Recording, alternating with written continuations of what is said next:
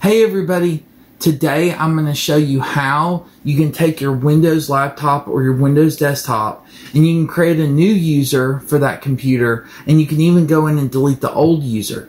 That way all the updates for Windows are still installed and all the programs are still installed as long as they weren't specific to that one user. So I'm going to go ahead and I'm going to log into this Windows computer, and I'm going to show you two different ways that you can do that. So give me just a second to log in and I'll show you exactly what steps you need to take. Okay, so I've logged in. So the first way that you can do it is you can go down here to the start button, click on it, and then you can click on settings, which looks like a little gear icon. Now once you click on that, it'll open up your settings window, and then we'll be able to go into your accounts and add that new user account. So we click on accounts. And then over here on the left side, it says family and other users. So I'm going to click on that. And then I can add someone else to use this computer. So I'm going to click on that. You're going to be able to enter your information. You can put in your name or whoever's going to use the computer's name. And you can put in their password. So you can just call it like test. And then I'm just going to create a password for it. Now, the next thing is it wants you to create some security questions and security answers. Now, this is in case you forget your password. You can go and reset it. So I'm just going to make up some stuff. You have to do it for 3 different security questions and answers. So I'm going to make up a couple of them just to show you. So name of your first pet. We're just going to call it pet. And then it wants to know name of the city where you were born. And you can just call it city. And then the last one, let's see. First name of your oldest cousin. So we'll just call it cousin. And then you can go and click next.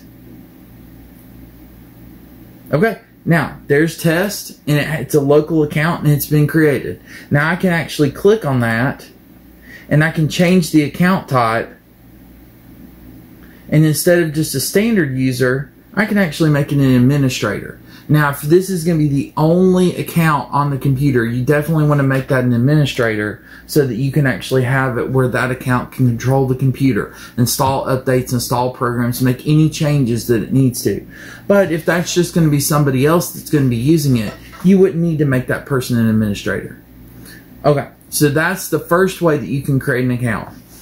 The second way is you can go down here to the start button and you can right click on it.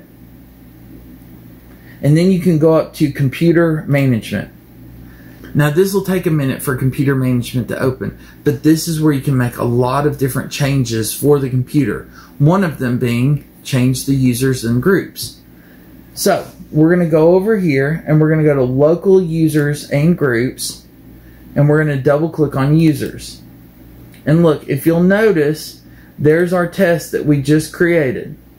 Now I can create another one just by clicking up here at the top, going to action, going to new user, and then I can just name it anything I want. I can call it user, and then I can create the password right here. And look, right here, instead of having the user must change the password at the next login, you can uncheck that, and you can make it where the user cannot change the password, and you can make it where the password never expires. Now this might be helpful if you want to use your same password over and over and over again to log into your computer. You never want to have to remember that.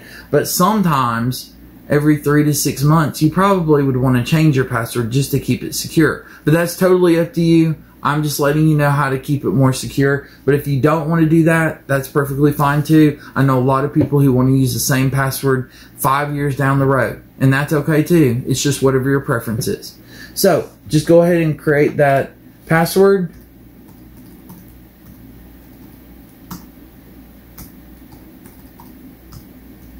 Now, it may require that we make it a certain complexity for the password. So if I click create and it requires it, No, it let me. Okay. So you can make it as basic or as complex as you want. Then you'll be good to go, and you can just make it any password. And then you can just click close.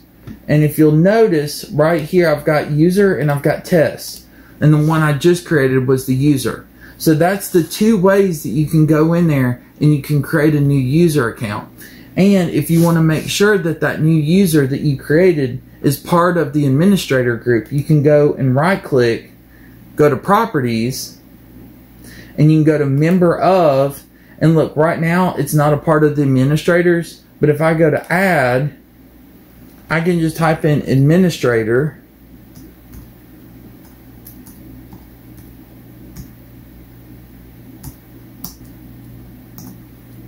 and there you go. I put in administrators and it added it to the administrators group, and now I can click apply. So now that user, who's called user, can actually log in, and that person is a part of the administrators, so they can control the entire computer. And then once I log in, I could go back in here and I could right click on any of these other ones and I could just delete that user account. And you can also do the same thing if you go back into your control panel. So what we do is we close this, we close this, we click on start, and then we're going to go up here and click on the little picture of the person, and then we're going to go ahead and say sign out. And once we sign out, it's going to go back to the login screen, and I'm going to click that one user that I just created, and we're going to log in as that user. And now I'm going to select user, and I'm going to put in that user's password.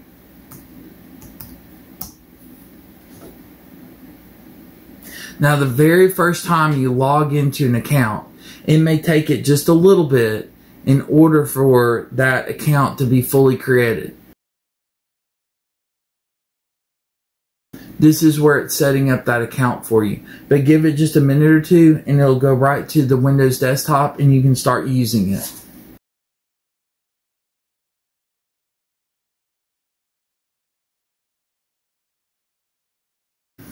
Okay, when you're first setting it up, it might ask you all of these questions, and you can just tell it to accept, or you can read through and change any of those settings you don't want. So I'm just going to click accept.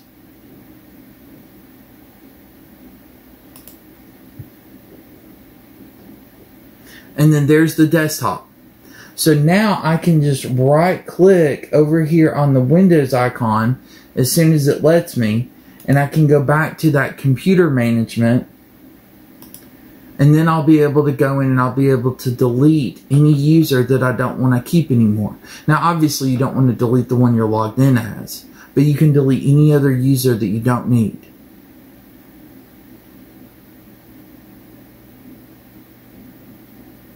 So you would go back to your local users and groups and go back to users, and then there you go. I can right click on this test one and I can just tell it to delete.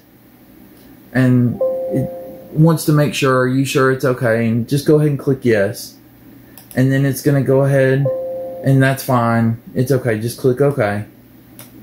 Because it was basically telling you, make sure that you have at least one administrator on the computer. But you already did, because the one we just created called user, we made an administrator. So you're good to go. Everything's done, and that's how you would create a user, and that's how you delete a user. So I hope that was helpful on how you can create some user accounts and you can delete them on Windows 10, and it should also work for Windows 7 and Windows 11 so that you can add those new user accounts that you need and delete old ones that you don't need. And if you have any questions, please feel free to leave them down below in the comments. I'll be more than happy to get back to you about it. And as always, because you do such a great job, if you can, like and subscribe to the channel so I can keep putting up all this great content for you all. I appreciate you, and I hope you have a great day. And until next time, I'll see you then. Bye.